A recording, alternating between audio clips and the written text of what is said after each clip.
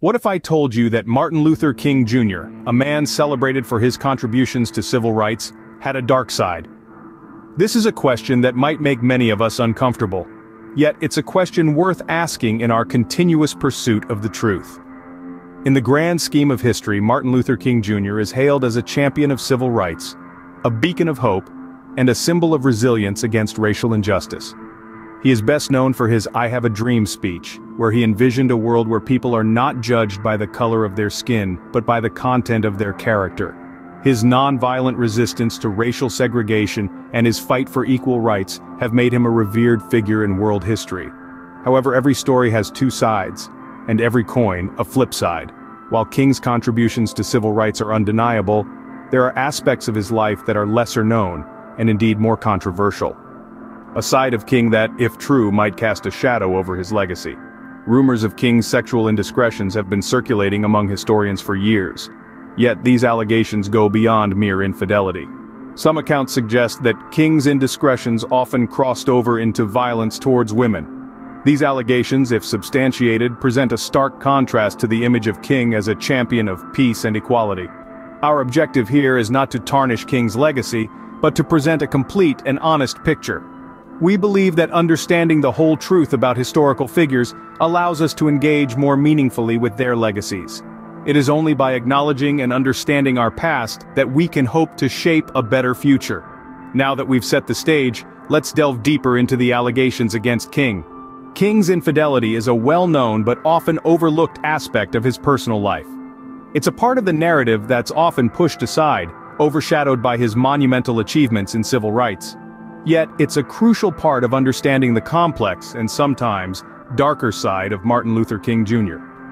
Let's delve into a specific incident that occurred on the day of King's tragic death. After delivering his last speech at the Masonic Temple, King indulged in a night of partying and found companionship with a woman he met at the party.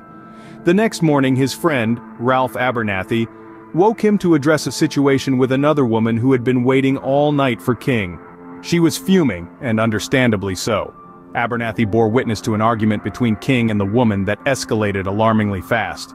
In a shocking turn, King was seen striking the woman hard enough to catapult her to the other side of the bed.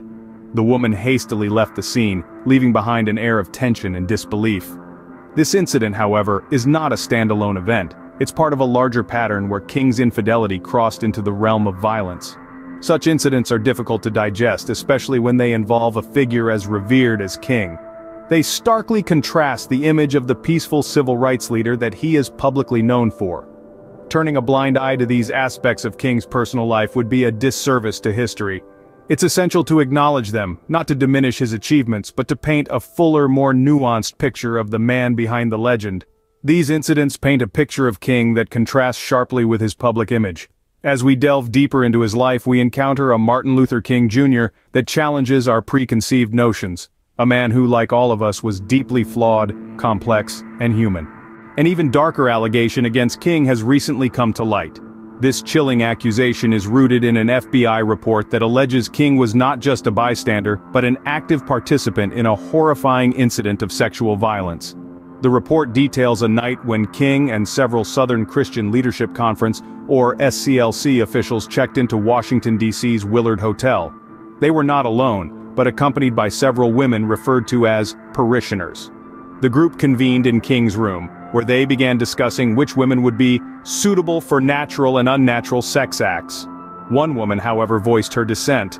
She protested, asserting her disapproval of the situation. It was then, the report claims, that one of King's colleagues, identified by historian David Garrow as the Reverend Logan Kearse, a Baptist minister from Baltimore, forcibly raped her. And where was Martin Luther King Jr. during this horrific act? The FBI report alleges King not only witnessed the rape but actively encouraged it, even laughing as the incident unfolded. These allegations, if proven true, cast a long, haunting shadow over King's legacy.